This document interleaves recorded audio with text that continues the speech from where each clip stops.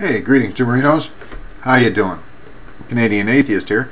Well, this is in fact a video response to Rand Campbell and his video, Help Me, Please.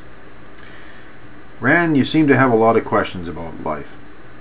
You're asking pretty broadly what kind of Christian to be.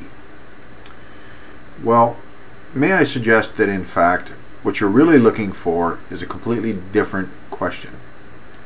In fact, isn't it possible that what you're asking about, really, in the end, is what kind of person to be? What kind of person to be? Do you want to care about other people? Do you want to help them? Do you want to be a good member of society and not some kind of criminal scumbag or a kind of person that really doesn't give a shit about anyone or anything other than themselves? In the end, isn't it possible that really that's what your question is?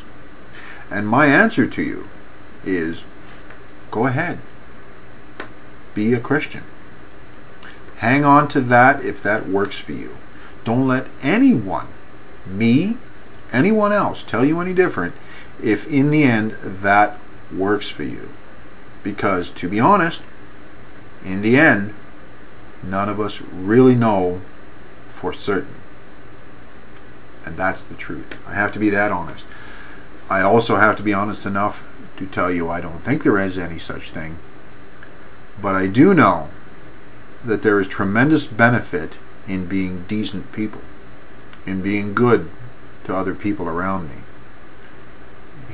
It's been said, what goes around comes around. And whether you achieve that through belief in a God or not, or simply a deep belief in the social contract, things that hold people together, that we need to care about each other, wherever that comes from. Rand, if in the end what works for you is to believe in a God and to be a Christian, then hang on to that. Find a way to make it work for you. Make your own decisions about which is the right path along that Christianity. And hold on to it and build it for yourself and for the people around you. And people will support you. It's not about what you believe so much as it is about how you express that and how you treat other people.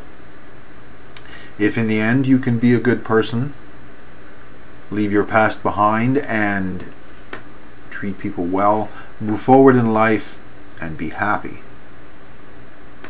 that's what matters.